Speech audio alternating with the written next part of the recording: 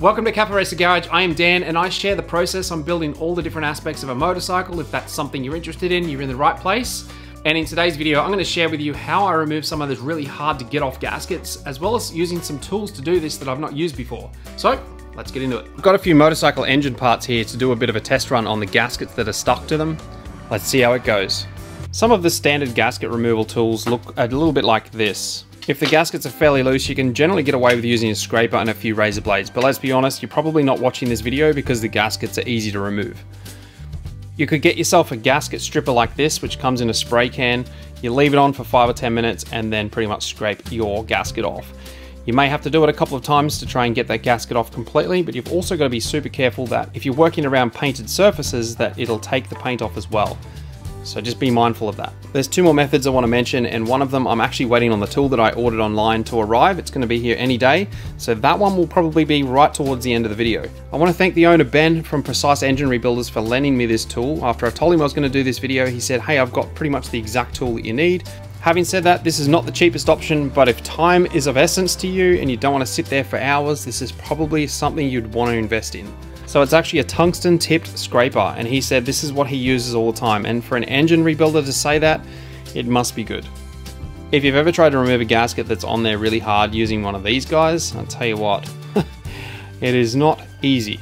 I initially didn't have any gaskets stuck to anything to make this video, so I went down to a wrecker, and one of the things that I found, which was quite surprising, was that the wrecker had a lot of old parts, and nothing that was old had the gasket attached to it.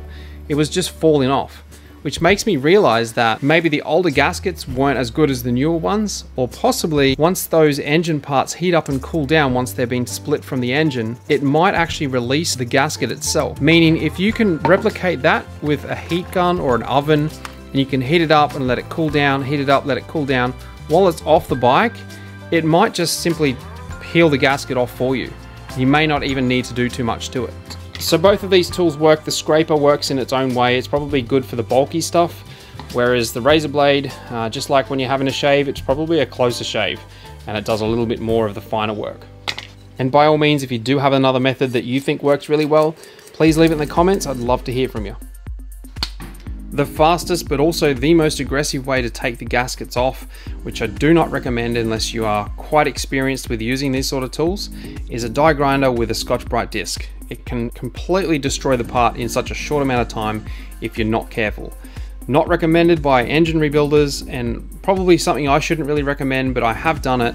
It can be done safely if you use a really old disc, and just take your time and don't press hard, and just really just work that main part of the gasket off and then just clean up with the finishing parts. Like I said, it can be done safely if you're careful, and I mean really careful.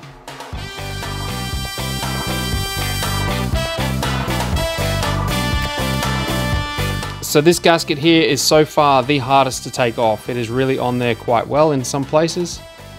So let's get the tungsten scraper out.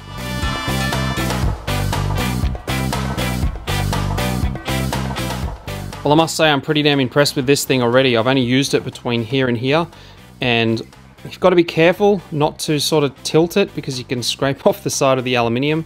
But just from there to there, it looks like it's still got a gasket on there, but it is so smooth.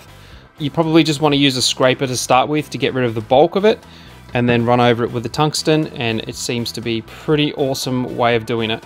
I'm definitely a huge fan of this thing. I can see why they use them, and I'm probably going to invest in one myself.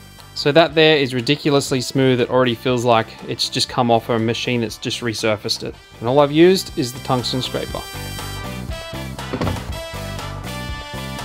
Gasket stripper comes out a little bit like an oven cleaner spray. You're meant to be able to scrape the gasket off about 10 minutes after you've sprayed it on.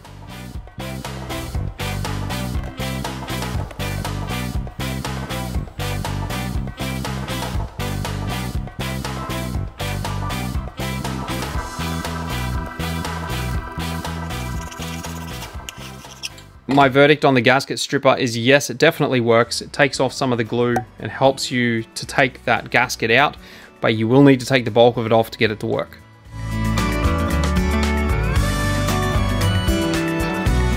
It's actually quite a therapeutic thing to do once you get a bit of flow happening, and just remember it's a journey. Enjoy the process, crack a beer, have a coffee, and just take your time with it. I have to return this scraper, but I'm definitely going to be investing in one. I'll leave a link in the description to this exact one. If you're not going to invest in one, you can still use the blade. It does work. It's just a little bit slower, a little bit harder, but it does work. So there's a new product that's come out. I actually don't know how new it is, but it's made by 3M and it's called Rolock. They're bristle discs. This is a 120 grit. I'm going to press really lightly. I've seen them used in this application before, so I know they work. I just got to try and see how it goes on the aluminium, because I think this will work really well on steel blocks, but most of the stuff that we'll be doing is aluminium.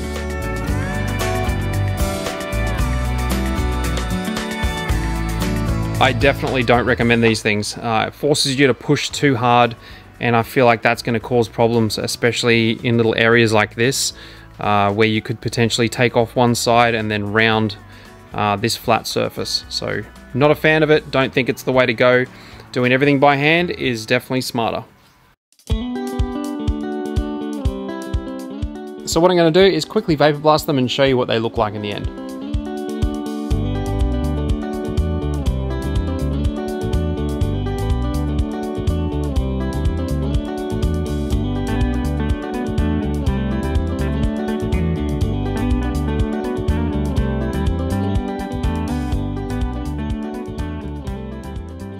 When it comes to replacing the gaskets, don't cheap out when you purchase them. Make sure you get the OEM quality ones that you know are going to fit up, they're cut correctly, and they're not going to leak. They're designed for the bike, and therefore they're going to fit the bike perfectly. That's why I buy all my gaskets from CMS&L, because I can guarantee they are OEM quality and they fit perfectly first time. You don't want to go to all that work of cleaning up the old gasket and then replace it with a cheap one, only to find in a few months' time that it starts leaking. If you've enjoyed this video, I've got two more that I know you're going to love. How to get that brushed aluminium finish, and also how to build an exhaust template using PVC pipe to get any shape that you want.